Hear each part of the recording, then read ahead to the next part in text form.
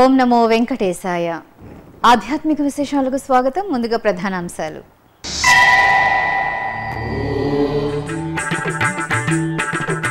శ్రీనివాస మంగాపురంలో అష్టబంధన బాలాలయ మహాసంప్రోక్షణ. ఆగముక్తంగా హోమాలు, కుంభంలోని మూలమూర్తికి ఆరాధనలు.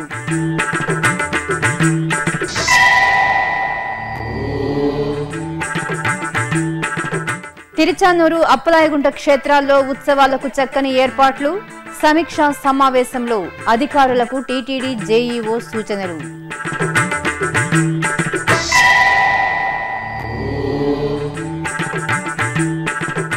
హైదరాబాద్ తిరునిలయంలో ఘనంగా వార్షిక బ్రహ్మోత్సవాలు. స్నపన తిరుమంజనం, సహస్ర దీపాలంకరణ సేవల్లో స్వామివారి దర్శనం.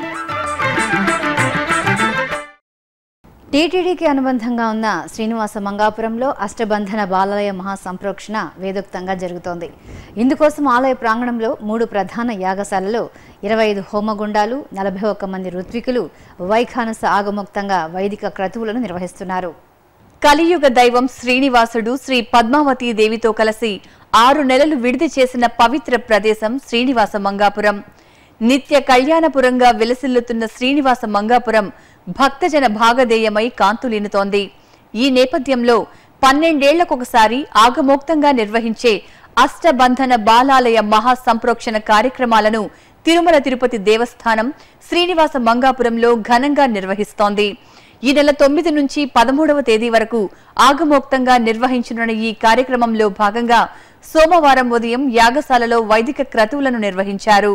ప్రధానమైన 3 యాగశాలల్లో 25 హోమగుండాలలో 41 మంది ఋత్వికులు వైదిక కార్యక్రమాలను శాస్త్రోక్తంగా నిర్వహిస్తున్నారు.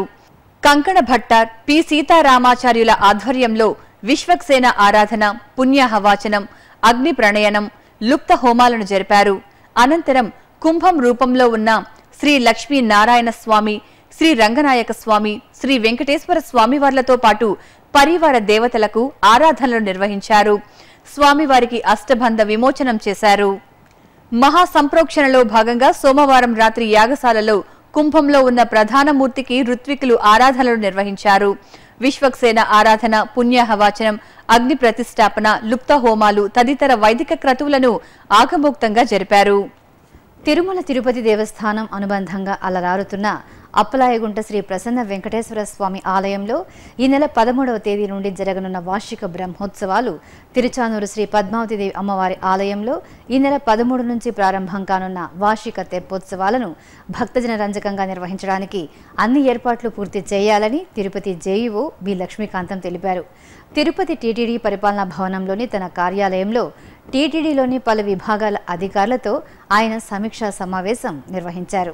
ఈ సందర్భంగా ఆయన మాట్లాడుతూ ఉత్సవాల గురించి ప్రజలకు తెలిసే విధంగా తిరుపతిలోని ప్రధాన కూడళ్లలో ప్రచార పత్రికలను ఏర్పాటు చేయాలని తెలిపారు.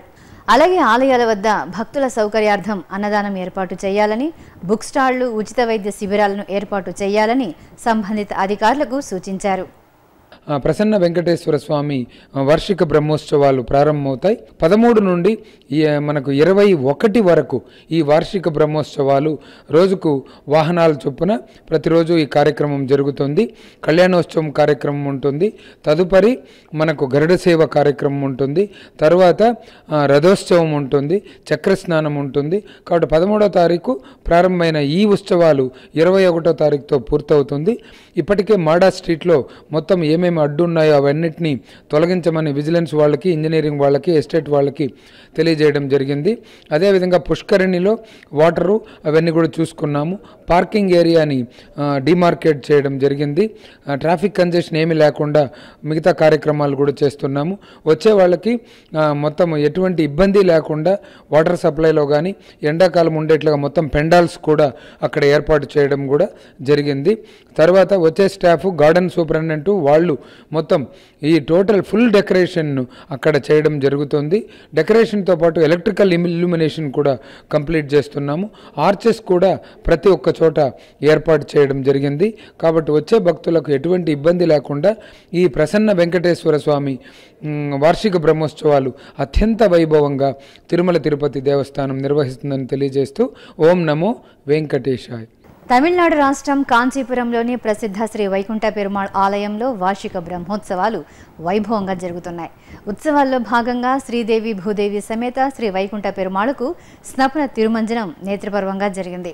ఆలయంలో ఏర్పాటు చేసిన స్నానపీఠంపై స్వామి అమ్మవార్లను వేంచేపు చేసి పంచామృతాలు పరిమళ ద్రవ్యాలతో అభిషేకం చేశారు. పసుపు, చందనం, తులసిమాలలను సమర్పించి పవిత్ర జలాలతో నయన మనోహరంగా స్నపన తిరుమంజనం జరిపి ధూపదీప నివేదనలు అర్పించారు. సహస్రధారల్లో స్వామివారిని దర్శించి భక్తులు తన్మయులయ్యారు. హైదరాబాద్లోని తిరునిలయం శ్రీవారికి జరిగిన స్నపన తిరుమంజనం సహస్ర దీపాలంకరణ సేవలతో ప్రకాశించింది. శ్రీవారి ఆలయ బ్రహ్మోత్సవాలను పురస్కరించుకుని నిర్వహించిన ఈ విశేష కార్యక్రమాల్లో భాగ్యనగర వాసులు పాల్గొని కలియుగ వైకుంఠనాథుని ఆశీస్సులు పొందారు. ఆ మధుర ఘట్టాలను మీరు వీక్షించండి. హైదరాబాద్ తిరునిలయంలోని శ్రీ వెంకటేశ్వర స్వామి వారి ఆలయ బ్రహ్మోత్సవాలు అత్యంత వైభవంగా జరుగుతున్నాయి. ఉత్సవాల్లో భాగంగా సోమవారం ఉదయం స్వామివారికి స్నపన తిరుమంజనాన్ని శాస్త్రోక్తంగా నిర్వహించారు. ఉత్సవంలో భాగంగా శ్రీదేవి భూదేవి సమేత శ్రీ వెంకటేశ్వర స్వామివార్ల ఉత్సవమూర్తులను పూలమాలలతో అలంకరించి పాలు, పెరుగు, తేనె తదితర పంచామృతాలతో అభిషేకం జరిపి ధూపదీప నివేదనలు అందజేశారు. తరువాత పసుపు, చందనం, పుష్పమాలలతో స్వామి అమ్మవార్లను అలంకరించి పవిత్ర కలస జలాలతో వేద మంత్రోచ్చారణలు, మంగళ వాయిద్యాల నడుమ పాంచరాత్ర ఆగమోక్తంగా తిరుమంజనాన్ని జరిపారు. భక్తులు ఈ తిరుమంజన సేవలో పాల్గొని స్వామివారికి జరిగిన విశేష కైంకర్యాన్ని కనులారా తిలకించి తరించారు. అలాగే సాయంత్రం స్వామివారికి సహస్ర దీపాలంకరణ సేవను ఎంతో వేడుకగా నిర్వహించారు. శ్రీదేవి భూదేవి సమేత శ్రీ వెంకటేశ్వర స్వామివారి ఉత్సవమూర్తులను స్వర్ణాభరణ అలంకృతులను చేసి పల్లకిపై కొలువు తీర్చి ఆలయ ప్రాకారంలో ఊరేగించారు. తరువాత ఉత్సవ మండపంలో కొలువు తీర్చి సహస్ర దీపాలంకరణ సేవను నేత్రపర్వంగా జరిపారు. వేదమంత్రాలు, మంగళ వాయిద్యాలు, అన్నమయ్య ప్రాజెక్టు కళాకారుల సంకీర్తనాలాపల నడుమ స్వామివారు సేద తీరారు. సహస్ర దీపాల వెలుగుల్లో స్వామివారి దివ్య వైభవాన్ని భక్తులు దర్శించుకొని భక్తి ప్రపత్తులతో సేవించారు. ఇక ప్రసిద్ధ ఉడిపి శ్రీకృష్ణ మఠంలో స్వామివారి బ్రహ్మ రథోత్సవం వైభవంగా జరిగింది. పర్యాయ పలిమారు మఠం ఆధ్వర్యంలో చేపట్టిన సువర్ణ గోపుర శిఖర ప్రతిష్ట బ్రహ్మ కలశాభిషేక మహోత్సవంలో భాగంగా చిన్నారులు రథోత్సవాన్ని నిర్వహించారు. దివ్యాలంకృత రథంలో స్వామివారిని ప్రతిష్ఠించి మంగళ వాయిద్యాలు, భక్తుల కోలాటాల నడుమ బ్రహ్మ రథోత్సవం పురవీధుల గుండా సాగింది. అనంతరం స్వామిని పల్లకిలో దేవాలయానికి వేంచేపు చేసి ధూపదీప నైవేద్యాలను సమర్పించారు. భక్తులు ఈ కార్యక్రమాల్లో పాల్గొని స్వామివారి అనుగ్రహానికి పాత్రులయ్యారు. ఇప్పుడొక చిన్న విరామం. శ్రీ వెంకటేశ్వర నిత్యాన్న ప్రసాదం ట్రస్ట్ అన్ని దానాలలో అన్నదానం మిన్న. తిరుమలకు లక్షలాదిగా తరలివచ్చే భక్తులకు శ్రీవారి అన్నప్రసాదం పేరిట ఉచిత భోజనాన్ని చక్కని సదుపాయాలతో నిత్యం అందిస్తోంది తిరుమల తిరుపతి దేవస్థానం. శ్రీ వెంకటేశ్వర నిత్యాన్న ప్రసాదం ట్రస్ట్ పేరుతో నడుస్తున్న ఈ మహాక్రతువులో మీరు భాగస్వాములు కండి, తిరుమల శ్రీవారి అనుగ్రహాన్ని పొందండి. మరిన్ని వివరాలకు సంప్రదించవలసిన ఫోన్ నంబర్లు 087722777777, 087722333333 లేదా టీటీడీ వెబ్సైట్ ను చూడండి www.tirumala.org లేదా www.ttdsevaonline.com. ఓం నమో వెంకటేశాయ.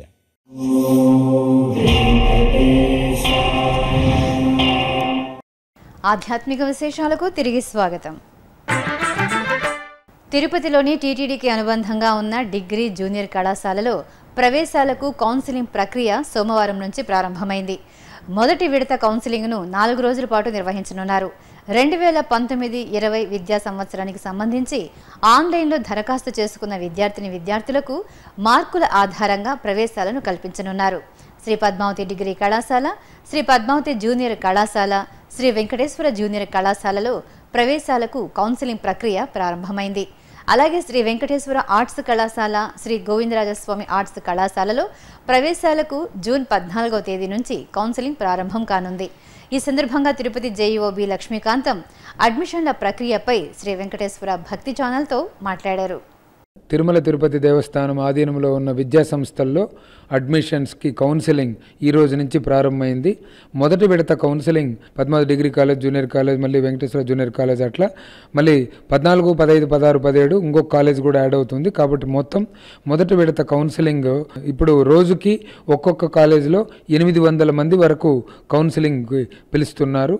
మెరిట్ కమ్ రోస్టర్ పద్ధతిలో ఈ యొక్క కార్యక్రమాలు చేపట్టడం జరిగింది. అడ్మిషన్స్ అన్ని సకాలంలో పూర్తి చేసి అందరూ వెంటనే అడ్మిట్ అయ్యేట్లుగా చేసి సకాలంలో మనకు అకాడమిక్ ఇయర్ స్టార్ట్ అయ్యేట్లుగా చేయడమే తిరుమల తిరుపతి దేవస్థానం యొక్క ముఖ్య ఉద్దేశమని తెలియజేస్తూ ఓం నమో వెంకటేశాయ.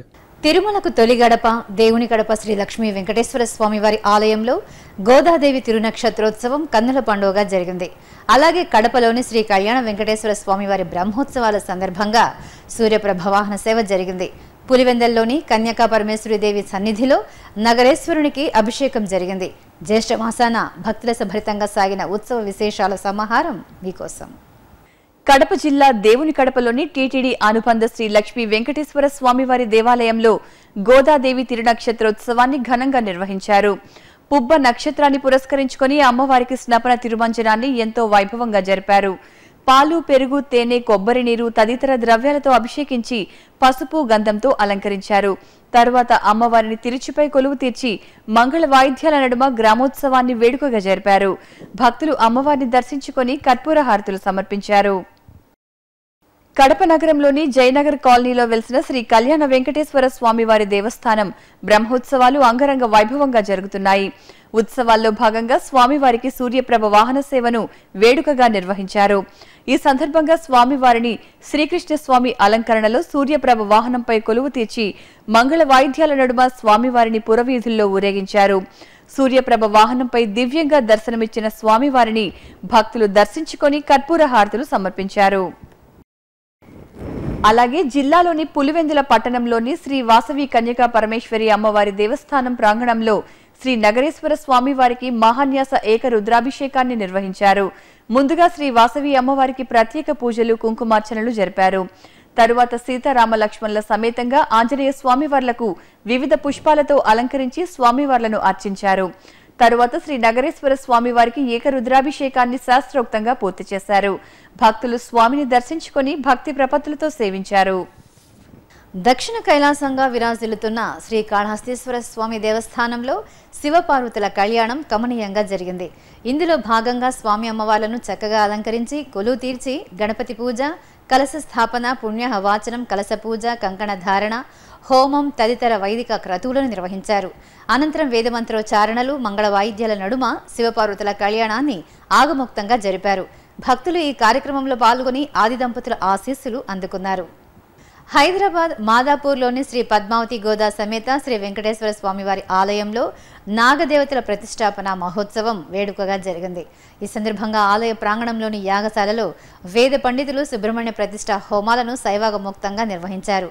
ఆ తర్వాత ప్రతిష్ఠా యంత్రాన్ని, విగ్రహాలను ఆలయ ప్రదక్షిణగా ఊరేగించి రావి చెట్టు వద్దకు చేర్చారు. ఆ తర్వాత నవధాన్యాలు, సువర్ణ కాసులతో యంత్ర ప్రతిష్ఠ చేసి మేళతాళాలు, మంగళ వాయిద్యాల నడుమ నాగదేవతల విగ్రహాలను శాస్త్రోక్తంగా ప్రతిష్ఠించారు. ఆ తర్వాత పట్టు వస్త్రాలు, పూలమాలలు, పసుపు, కుంకుమలతో విగ్రహాలను అలంకరించి ధూపదీప నివేదనలు సమర్పించారు. భక్తులు ఈ ప్రతిష్టాపన మహోత్సవంలో పాల్గొని శ్రీ సుబ్రహ్మణ్య స్వామివారిని సేవించారు. తెలంగాణ రాష్ట్రం మహబూబ్ నగర్ జిల్లాలోని పలు ఆలయాలు ఆధ్యాత్మిక, ధార్మిక కార్యక్రమాలతో శోభిల్లాయి. జ్యేష్ఠమాస పూజల్లో భాగంగా నిర్వహించిన అభిషేకాలు, ఆరాధనలు, కళ్యాణోత్సవాలను భక్తులు కనులారాగాంచి పునీతులయ్యారు. ఆ విశేషాలను ఇప్పుడు చూద్దాం. తెలంగాణ రాష్ట్రం మహబూబ్ నగర్లోని హౌసింగ్ బోర్డు కాలనీలోని శ్రీ వెంకటేశ్వర స్వామివారి కళ్యాణం నేత్రపర్వంగా జరిగింది. టీటీడీ కళ్యాణోత్సవం ప్రాజెక్టు ఆధ్వర్యంలో ఈ కళ్యాణాన్ని నిర్వహించారు. శ్రీదేవి భూదేవి సమేత శ్రీ వెంకటేశ్వర స్వామివారి ఉత్సవమూర్తులను సర్వాలంకార శోభితంగా అలంకరించి ఉత్సవ వేదికపై కొలువు తీర్చారు. తరువాత విశ్వక్సేనారాధన, పుణ్యాహవాచనం, అంకురార్పణ, శాంతి హోమం, యజ్ఞోపవీత ధారణ తదితర వైదిక కార్యక్రమాలు జరిపారు. ఆపై వేద మంత్రోచ్చారణలు, మంగళ వాయిద్యాల నడుమ శ్రీ శ్రీనివాసుని కళ్యాణాన్ని ఆగమోక్తంగా పూర్తి చేశారు. ఆద్యంతం ఆధ్యాత్మిక భరితంగా సాగిన కళ్యాణ వేడుకల్లో భక్తులు పాల్గొని స్వామి అమ్మవార్ల కరుణా కటాక్షాలను పొందారు. అలాగే నారాయణపేట జిల్లా కోస్లీ మండలం మల్లారెడ్డిపల్లెలో మీరప్ప జాతర మహోత్సవాలను ఘనంగా నిర్వహించారు. ఈ సందర్భంగా ఆలయంలో స్వామివారికి ప్రత్యేక పూజలు చేశారు. అనంతరం బీరప్ప కామరాతి విగ్రహాలను శాస్త్రోక్తంగా ప్రతిష్ఠించారు. సాయంత్రం భక్తులు ఊరేగింపుగా బోనాలను సంప్రదాయబద్ధంగా తీసుకువచ్చి స్వామికి సమర్పించారు. ఇక మహబూబ్ నగర్ పట్టణంలోని శ్రీనివాస కాలనీలో వెలిసిన శ్రీ పంచముఖ ఆంజనేయ స్వామి ఆలయంలో ఉపాలయంగా కొలువైన పరమశివునికి విశేష పూజలు నిర్వహించారు. విశేషమైన రోజు కావడంతో భక్తులు పంచామృతాలతో స్వామివారికి అభిషేకాలు జరిపారు. తరువాత గంధం, విభూది, నాగాభరణాలతో పాటు వివిధ రకాల పుష్పమాలలతో చక్కగా అలంకరించి దర్శన భాగ్యం కల్పించారు. అనంతరం స్వామివారికి నమక చమకాలతో మంగళహారతులు సమర్పించి భక్తులకు తీర్థ ప్రసాదాలు అందజేశారు.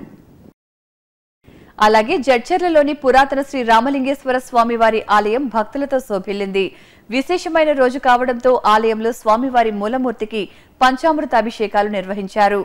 పలు రకాల ద్రవ్యాలతో స్వామిని అభిషేకించి చక్కగా అలంకరించి మంగళహారతులు సమర్పించారు. భక్తులు స్వామిని దర్శించుకొని తీర్థ ప్రసాదాలు స్వీకరించారు. ప్రకాశం జిల్లా టంగుటూరు మండలంలోని వల్లూరులో గ్రామదేవతగా కొలువై భక్తుల పూజలు అందుకుంటున్న శ్రీ వల్లూరమ్మ దేవాలయం భక్తులతో శోభిల్లింది. ఈ సందర్భంగా అమ్మవారి మూలమూర్తిని వర్ణమయ పుష్పాలు, నిమ్మకాయల మాలలతో అలంకరించి కుంకుమ పూజలు జరిపారు. ధూపదీప నైవేద్యాలను సమర్పించి దర్శన భాగ్యం కల్పించారు. భక్తులు అమ్మవారిని దర్శించుకుని వల్లూరమ్మ తల్లి దీవెనలు అందుకున్నారు. తెలంగాణ రాష్ట్రం కరీంనగర్లోని పురాతన శివాలయం భక్తులతో శోభిల్లింది. విశేషమైన రోజు కావడంతో పరమేశ్వరునికి ఫల పంచామృతాలతో అభిషేకాలు జరిపారు. వివిధ రకాల విశేష ద్రవ్యాలతో స్వామిని అభిషేకించారు. ఆ తర్వాత గంధం, విభూతితో అలంకరించి మంగళ హారతులు సమర్పించి దర్శన భాగ్యం కల్పించారు. భక్తులు స్వయంగా శివలింగానికి అభిషేకాలు జరిపి పరమశివుని కృపా కటాక్షాలకు పాత్రులయ్యారు. ఇక తెలంగాణ రాష్ట్రం రాజన్న సిరిసిల్ల జిల్లా వేములవాడ శ్రీ రాజరాజేశ్వర స్వామివారి ఆలయం ఆధ్యాత్మిక శోభతో ప్రకాశించింది. స్వామివారికి ప్రీతికరమైన రోజు కావడంతో విశేష పూజలు నిర్వహించారు. ఈ సందర్భంగా వేకువజామునే స్వామివారికి విశేష అభిషేకాలు జరిపి గంధంతో అలంకరించి మంగళహారతులు సమర్పించారు. భక్తులు స్వామిని దర్శించుకుని కోడె మొక్కులు చెల్లించుకున్నారు. నెల్లూరు జిల్లా డక్కిలి మండలం కొలితోటలోని శ్రీ మహావిష్ణువు సమేత చెంచులక్ష్మి అమ్మవారి ఆలయం సింహపురి వాసుల కొంగు బంగారంగా విరాజిల్లుతోంది. ఆదిలక్ష్మి అంశగా, గిరిజనుల ఆరాధ్య దైవంగా అమ్మవారు కొండా కోనల్లో సంచరిస్తూ మహావిష్ణువు ఉగ్రరూపం నరసింహస్వామివారి ఇష్ట దేవేరిగా నీరాజనాలు అందుకుంటోంది. ఆ అమ్మవారి ఆలయ విశేషాలు మీకోసం. నెల్లూరు జిల్లా వెంకటగిరికి సమీపంలో శేషాచల కొండల్లో దర్శనమిచ్చే కొలితోట శ్రీ విష్ణుమూర్తి సమేత చెంచులక్ష్మి ఆలయం. ఇక్కడి అమ్మవారి దయ, అనుగ్రహం ఉంటే సర్వ శుభాలు వనగూరడమే కాకుండా ఆయురారోగ్యాలు, సంతానాభివృద్ధి కలుగుతుందని గిరిజనుల నమ్మకం. సంవత్సరం పొడవునా భక్తజన సందోహంతో జాతరను తలపించే ఆలయ పరిసరాలు ఎప్పుడూ భక్తి తరంగాలతో ప్రతిధ్వనిస్తుంటాయి. ఎటు చూసినా పచ్చటి అటవీ ప్రాంతం, జలజలాపారే సెలయేళ్లతో కొలితోట ప్రాంతం ఎంతో ఆహ్లాదకరంగా ఉంటుంది. ఇంతటి సుందరమైన ప్రదేశంలోనే శ్రీ చెంచులక్ష్మీదేవి విష్ణుమూర్తి సమేతంగా కొలువుదీరి భక్తుల నీరాజనాలు అందుకుంటున్నారు. ఆలయ ప్రవేశ మార్గంలో చూడముచ్చటైన రామభక్తుడు ఆంజనేయ స్వామి విగ్రహం భక్తులను ఆకట్టుకుంటుంది. ఆలయం పక్కనే ఉన్న వేహిలింగేశ్వర స్వామి ఆలయం శివకేశవుల అభేద్యానికి చిహ్నంగా అలరారుతోంది.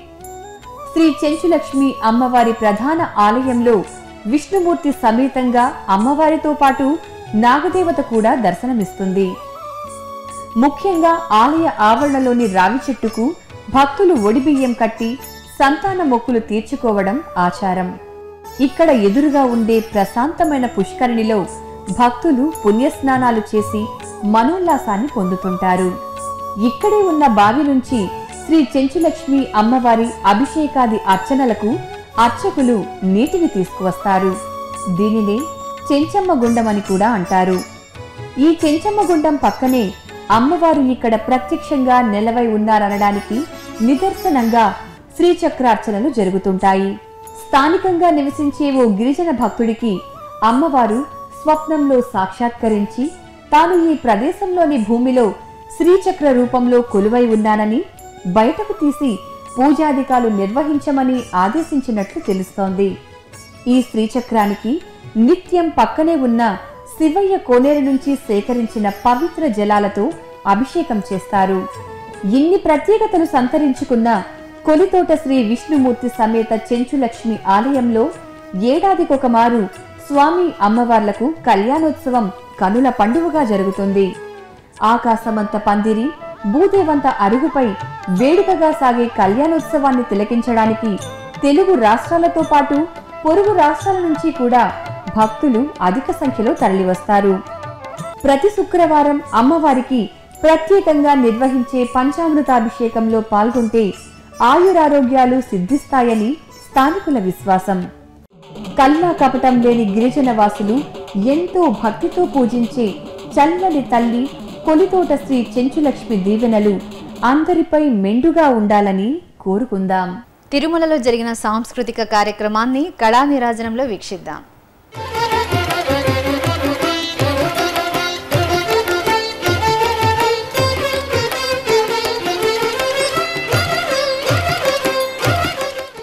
తిరుమలలోని నాదనీరాజనం వేదికపై సోమవారం సాయంత్రం గాత్ర కచేరీ జరిగింది. చెన్నైకి చెందిన డాక్టర్ సుభాషిణి పార్థసారథి ఆలపించిన పలు కీర్తనలు భక్తులను పరవశంలో ఓలలాడించాయి.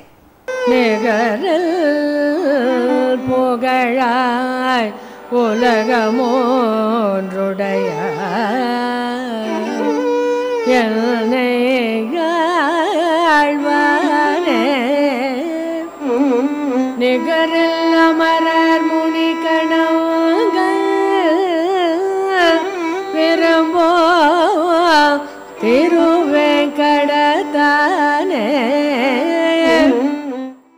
ఇక తిరుమలలో శ్రీవారి దర్శనం, వాతావరణం తదితర విశేషాలను ఇప్పుడు తిరుమల సమాచారంలో తెలుసుకుందాం.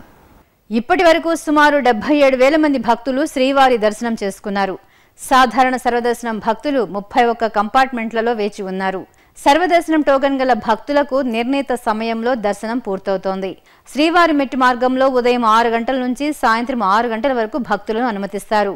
ఇక తిరుమల వాతావరణం గరిష్ట ఉష్ణోగ్రత 36 డిగ్రీల సెల్సియస్, కనిష్ట ఉష్ణోగ్రత 23 డిగ్రీల సెల్సియస్ గా నమోదైంది.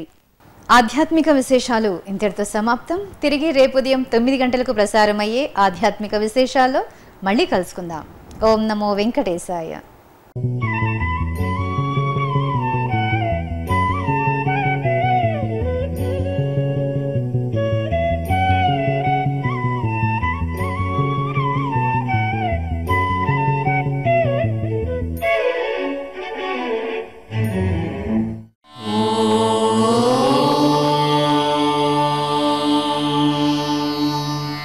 నా